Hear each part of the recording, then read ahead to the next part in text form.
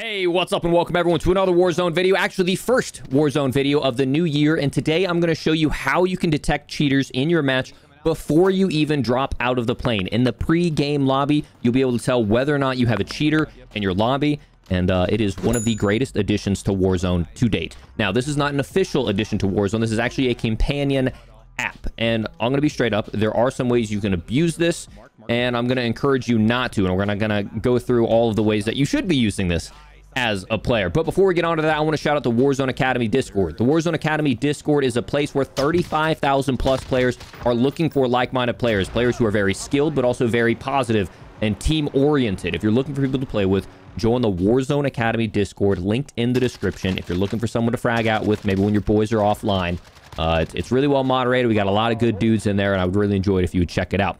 But what we're talking about today is the Warzone companion app. Now, I'm going to be straight up. There are ways you can abuse this, and I really am going to squash it right off the bat because I don't want people using this for the wrong reasons. When you queue into the lobby, you can see the average KD of your lobby. So you can actually keep backing out and trying to farm for a lower KD lobby, and I would really encourage you not to do that. Play out your game, play out your lobbies, play to become a better player. It might be something to know in the back of your head like, oh crap, we got to focus up. But don't back out and be weird like that. The second thing is don't be really weird and use it to look for the player list and try to stream snipe people. Okay, please don't do that. Trying to like find out if TP or, you know, Nick Mercs or Tim's in your lobby and then stream snipe them. That's just really scummy and it's terrible. Don't do that. But the real reason why we're doing this is, one, we can see some really insightful stats about ourselves, but more importantly, and I'll show you here in a moment, how to detect whether or not a cheater is in your pre-game lobby. And then finally, I'll show you at the very end how to get this on your system. Now, as you can see here, I'm just in my Warzone game. This is what I'd be recording in-game. But what I can do is pull up the Warzone Companion app. Now, on the dashboard, you can see a lot of amazing stats up here. Kind of shows a lot of different things, like in the combat, I'm top 3%. Talks about average kills per match, kills per minute, gulag duels win rate, and you can click on all of these, and it'll show you, okay, here's how you're doing as a player. So I have an 82% chance of winning my gulag, and it goes up and it goes down. And you can see like from different weeks whether or not it's a certain meta. Like let's say you hate the sniper gulag and it's going down, or maybe you start going for some meme strats and it goes down. That's some of the things that you can pull off with this. Same thing when it comes to experience, games plays, time played, kill plays, wins, top 25%. This is making it look like I have no life. Impact talks about score per minute. Outlast talking about how long you live. Shooting, this is something that's very important that we're going to look at later, like headshot percentage. Oh my gosh, 31% headshots. And so there are a lot of things that you can look at to see whether or not you as a player are improving, and also whether or not, you know, what's going on in your matches. So this is kind of cool. I would encourage you to dig around, just look at some of your stats. I thought the gulag stat was really interesting for myself. Some of the things that I am terrible at, like you could look at your skills. You can look at like best skills. So I'm really good at taking, you know, damage taken, but some of my worst skills our average lifetime. I have a very short average lifetime because I drop into Superstore. I drop hot every single game. So there's a lot of really cool, insightful stuff that you can be pulling from this. And you can see where you want to improve. And you can also see like where you're best at. Okay, so I'm best when it comes to survival, which I'm not really sure how that's different compared to the two. I'll have to look into this. Obviously, this is all in beta, but most of the stuff has been pretty insightful and pretty fun to watch. Now, here's where it gets really interesting. You can start to look at specific matches. So you can see, you know, how you did in specific matches, how long you lasted. Okay, so I had a KD of 1, 4.5, 1, 4, 7, 5.5, 28. So I obviously had a very good game there.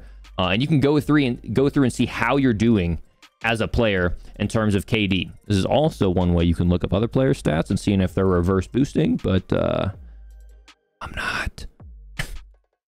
Records is another cool thing. You can go through and you can see like what's the max amount of kills you've gotten in a single game, what's the max amount of points, even random things like max amount of, you know, score streaks opened or score streaks used, or, you know, caches opened. So a lot of really cool stuff in here that you can take a look through, but what we're really focused on is cheaters. Now, the way you can use this to your advantage to spot cheaters is as you queue into a lobby, it'll actually tell you whether or not you have a cheater in your lobby and whether or not they're suspicious or not. Now, cheaters are probably going to get smarter as they go through this, and they're not going to toggle, or they're not going to just go full-on cheat mode because they're getting banned too quickly. Maybe, you know, that's the dream, right? So they might just have their walls on, and they might only snap when they need to. They might only have a soft aim lock. But there are some key stats that you can look out for that says this player may have a little bit more information than they should. Now, this is still in beta, and it's kind of getting through, and I'll show you what happens when you get into a pregame lobby here in a moment, but some things that you can look through that's like, okay, this is sus. KD ratio. If someone has a ridiculous KD ratio, I'm not talking 5, because you can have a 5 KD ratio and be a completely legit player and you know, an above average player. It's not absurd. I have about a 3.3 KD, but I play very, very aggressive. You can look at KD ratio. Someone has a 23, that's sus. 19, 15, 21, 19, 7, that guy's probably not sus. I don't know. Headshot percentage, also something. If someone's walking around with a 43% headshot percentage, I mean, granted, it's the DMR meta, so you could be really selective with your shots, so it's a little bit different in this meta than others. Everyone's going to have a higher headshot percentage, but that's looking pretty suspicious. Now, this is the one that always gives it away for me. The damage rate or damage, there's also another one called damage ratio. Now, there's a damage ratio stat that basically says for every 1 damage I receive, I give X amount of damage. And I'll show you when we get into a lobby how you can instantly trigger, okay, that guy is sus. Because what that tells you is, okay, I receive quite a bit of damage during a match, but I win a lot of gunfights because I have either better gun skill, better positioning, better movement, whatever it may be, but I'm taking shots. When you have people that have damage ratios that are like 15 to 1, 20 to 1. It's like this guy knows more about what's going on in the game than I ever would. So things you can look out for is patterns. And I'll show you here in a moment when we get into a match. It's like, okay, so this guy's got a pretty high KD ratio. He's got like a 6 KD ratio. Oh, but he also has a very high score per minute. If someone has a high KD ratio but a slow score per minute, that just means basically like they play the game very slowly and conservatively. If they have a very high KD ratio and also a very high score per minute, they are full sending, moving fast, and they're either one of the best players in the world or they're sus. You can also check out your teammates, but you can do most of that stuff in game. You can check out your friends. There's also a cool widget, and I'll show you as we start to queue into a lobby here, that allows you to and we'll just go into solos because it makes it a little bit easier. Actually, we'll go into duos because it shows a cool stat in duos. But there's a widget in the game where you can pull up different stats. So you can go into here, you can enable the widget, and you have the option for whether you want to do your last session or your last 20 matches. And so if I were to go, this shows my last 20 matches. I had a 3.8 KD. I was averaging about 0.69. Very nice. 9.6. Very nice. Kills per minute in average life. And some of this isn't super accurate as I've been seeing. You can also up the widget size to help you guys out and see it. So that's kind of cool. One of those things you could put on if you're a streamer. But there's also some really interesting information that we're going to see here in a moment. When you get into a lobby, it'll actually show a live tracker of who has the most kills.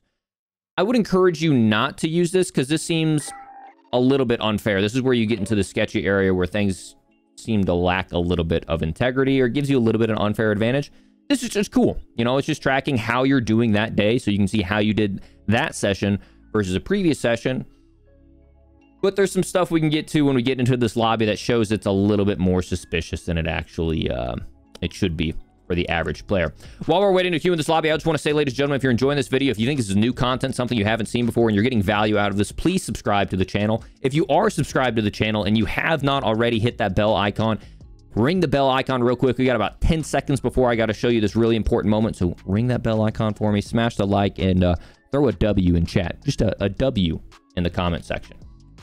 So we're going to go into here. We're going in right now, and the lobby is starting to queue up.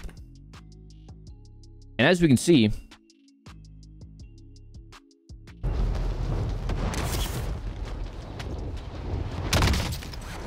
good shot.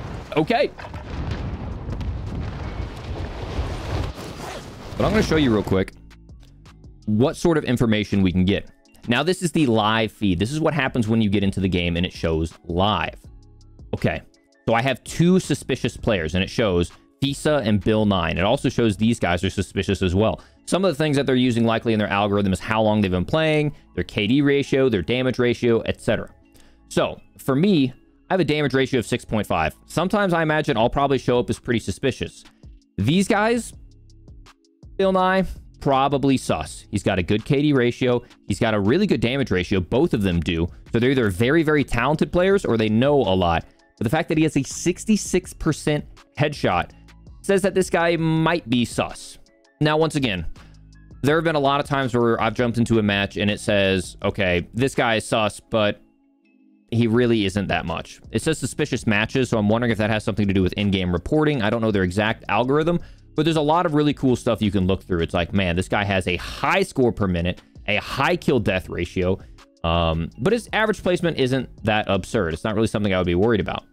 I might actually be a little bit more worried about this guy, not to characterize the East Asian language or writing, but he's got a high score per minute, pretty high KD, and a very high average placement, very high average lifetime, a pretty high headshot percentage. So this guy might be more aware, and I say that to insinuate aim hacking or wall hacking, than the average player.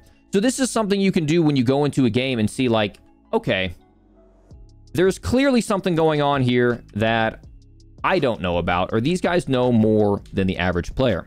Let's look at some more things you can look at. Lobby skill level by KD. So this is one of the best lobbies I could possibly get in. 97th percentile of the lobby because it is a 1.4 KD.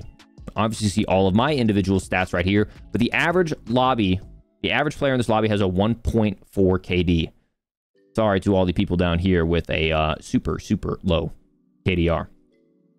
There's also one other thing you can pull up, and it's what I was talking about earlier.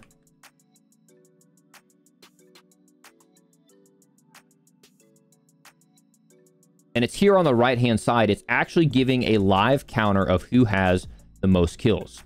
So if you actually feel like your lobby is dying very, very quickly, you can pop this up just through a hotkey. And it can show you and be like, okay, this lobby's dying really, really quick. What the heck is going on? Oh my gosh, this guy has 45 kills. Screw it, boys. Let's just back out. Or at the very least, you can be like, all right, boys, get up for it. If you see XX Murder 98, this guy's twisted. So there's some really cool information you can pull out on this. And the more you dig into it and the more I'm sure they update it, we're going to get some really, really interesting information. For the settings, you can change your hotkeys for whether or not you want to show it. Obviously, I showed earlier, you can change how much. You can change your last 20 matches, and it'll all show different things. You can report feedback. And this obviously isn't sponsored in any way, but they got some ads and stuff in there. But there's a lot of really interesting information you can pull. Once again, I would really encourage you, don't use this for stream sniping. Don't use this for selective lobbies. A lot of people are breaking world records right now because of the meta. It's awesome. But don't be hunting for bot lobbies just to try to show off to your friends. Play the game. Get better at the game. And for the love of God, don't stream snipe. Now, let me show you real quick how to actually get this downloaded in-game. So the way to get this correction is codstats.net/warzone/companion. And you can track your stats. It's safe to use. I've seen a lot of pro players using this. It's really interesting just to track things. It's got the in-game widget. And then you just simply click the download for Windows or download down below. It's going to download the game. And then it's going to bring you to this, where it'll now have a app for you on your desktop. You're going to open the Warzone game. And then you're going to open the companion app. It'll sync with what is your in-game ID, and now you've got all the stats available to you. It's going to live track. It's not super buggy, surprisingly, for being in beta, but it's going to live track all your stats. It's going to live track who's in your game, who's in your previous lobby, and hopefully allow you to back out of a suspicious lobby before the game actually starts. Now, unfortunately, this isn't available for console players, but frankly, if I was on console, and I'm seeing a lot of players doing it now, even players I really respect, like TP, they're playing on console with crossplay off, with hackers galore, and even people using this third-party companion app for negative reasons like stream sniping. If you're on console, I would recommend playing with crossplay off for the first time, just because of how dangerous the hacking is getting. And then even with the DMR meta, I'll be honest, like if you're not using keyboard and mouse with the DMR meta, you're kind of at a disadvantage. Warzone's in a rough spot, and I hope this helps you guys out. If you think this will help you out, make sure to drop a like, hit the subscription if you haven't already. Really enjoyed this making this video. I really hope you guys learned something from it and can put this to good use and responsible use. And I will catch you all in the next Warzone video. Love you guys. Happy New Year. Happy 2021. Thank you for all the support in 2020. And I will see you all on the next one. Peace.